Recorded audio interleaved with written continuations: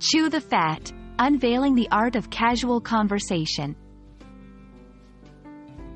Hello and welcome to our language learning series. Today, we're going to unravel the meaning behind the intriguing English phrase, chew the fat. This expression might sound a bit odd at first, but it's a colorful part of everyday English that enriches casual conversations. So, let's dive in and explore how this phrase came to be and how you can use it to enhance your English communication skills.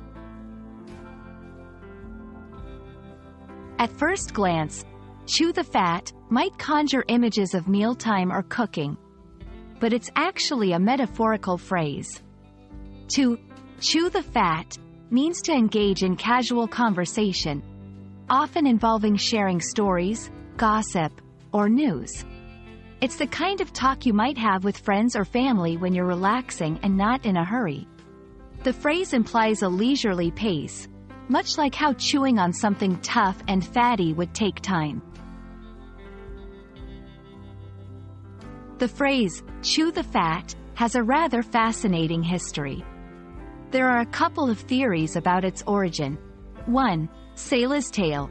It's believed that the phrase may have originated from sailors in the old days who would chat while chewing on salt-hardened fat, a common snack during long voyages. 2. Native American tradition. Another theory suggests that it came from Native American traditions where people would chew on animal fat or blubber during gatherings, as a way to socialize and bond. While the true origin remains a bit of a mystery, the phrase has certainly found its place in modern English. Now that you know what it means to chew the fat, let's talk about how you can use this phrase in everyday conversations. It's typically used in informal settings among friends or close acquaintances. Here are a few examples. Do you have some time to chew the fat? I'd love to catch up. We spent the whole evening chewing the fat and reminiscing about old times. Sometimes, it's nice to just sit down and chew the fat with good friends.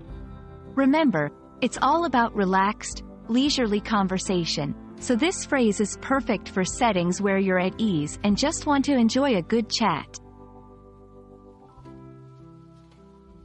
And there you have it.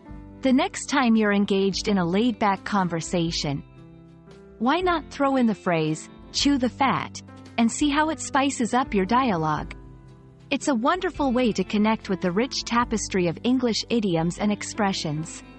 We hope you enjoyed today's lesson and that you feel more confident in using this quirky but charming phrase in your daily conversations. Happy chatting, and as always, happy learning!